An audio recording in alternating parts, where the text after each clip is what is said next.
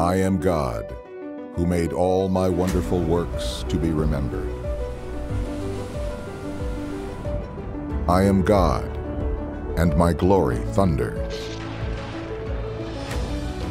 I am invisible, yet all of creation speaks of me.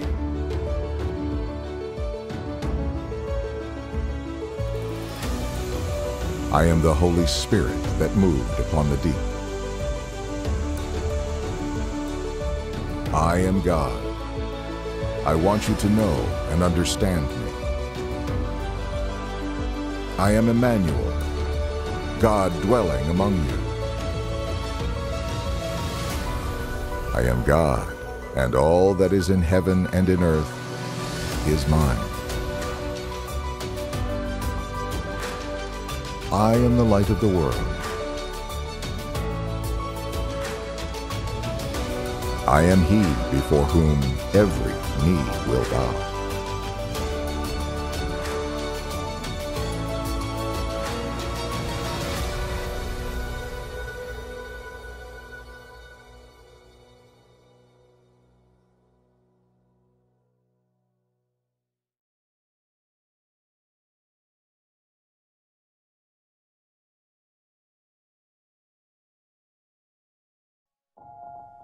Dust clouds and dirt clods.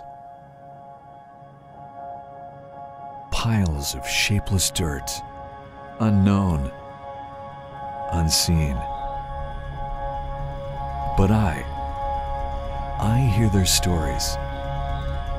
I see their potential. I take the lumps. I take the mess. I take the dirt. With these, I write the story. That mess is part of every curve and every angle.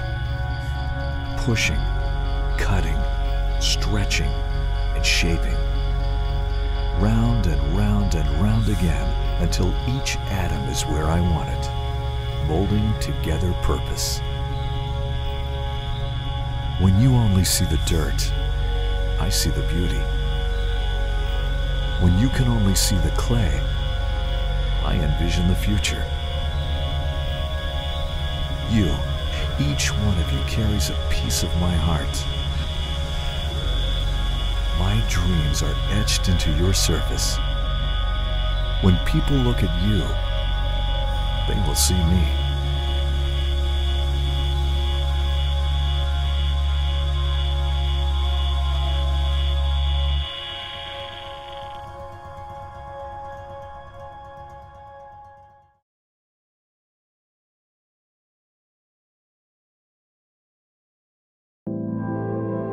Solitude with God repairs the damage done by the fret and noise and clamor of the world. To have been on the mount with God means that we carry with us an exhilaration, an incommunicable awe.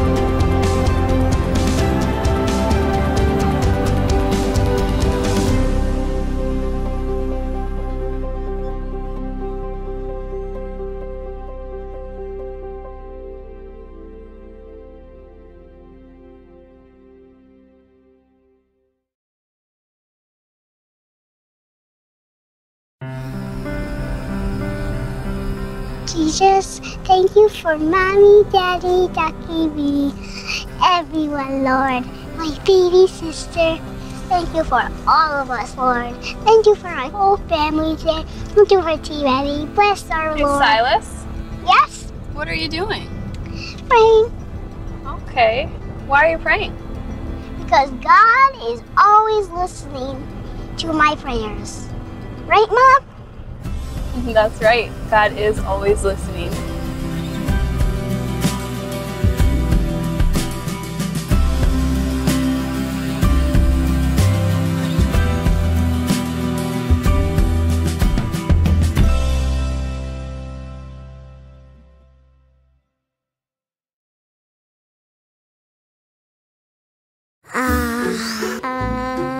Please. We need to go to the bathroom.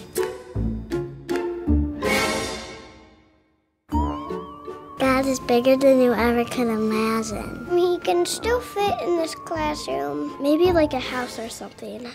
God is bigger in my ear, and my nose, and in my mouth, and my eyeball, and my foot.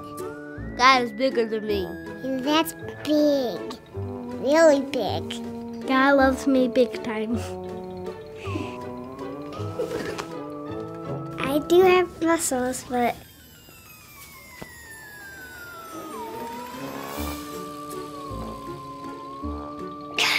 God's muscles are bigger. Not by much. He's bigger than anything, by the way. He's everywhere, and I'm standing on him right now. God has to build a big house. Heaven is really big. I have 6 people in my family. He's even bigger than a giant. I don't know about anything about strong stuff. Yeah, huge. God is huge.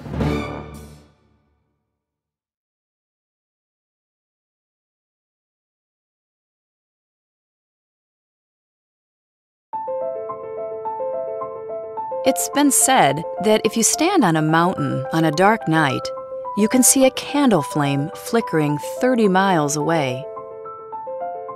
No telescope, just your natural, God-given eyesight. It reminds me of how creative and powerful God is. He created it all, even me. We are all made in His own image, and we can have a relationship with Him. Not only has God given me these eyes to see that candle so far away and the beauty of His creation, He has given each one of us the opportunity to have a relationship with Him. Now that's amazing.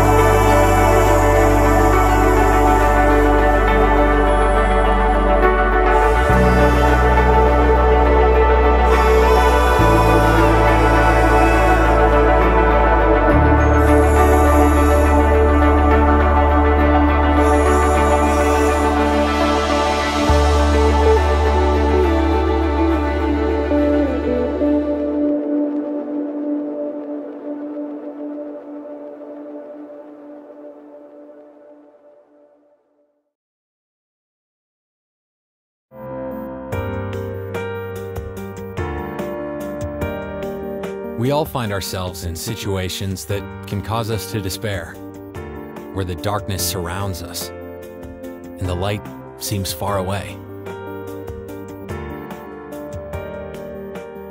We find temporary solace by seeking relief in relationships, in our work, or material things. But still, the darkness lingers. Has His unfailing love vanished forever? Has God forgotten to be merciful?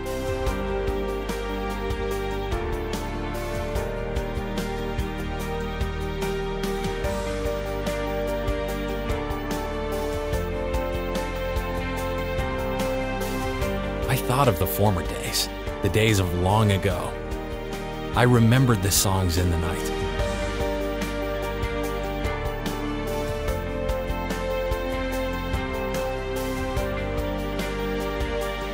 Then I thought, I will remember the deeds of the Lord.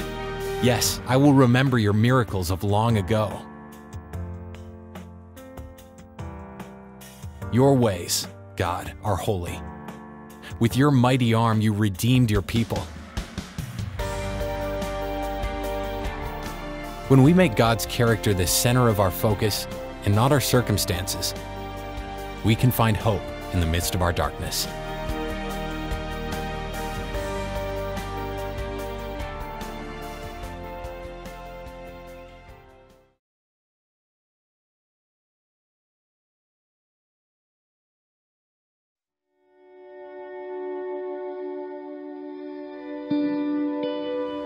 You hurled me into the depths,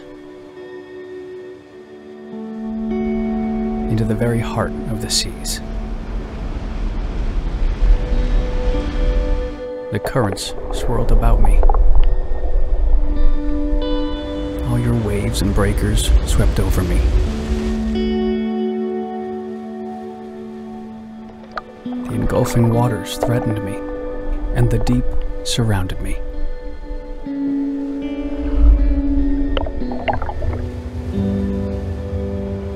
But you, Lord my God, brought my life up from the pit to your holy temple. With shouts of grateful praise, I will say, salvation comes from the Lord.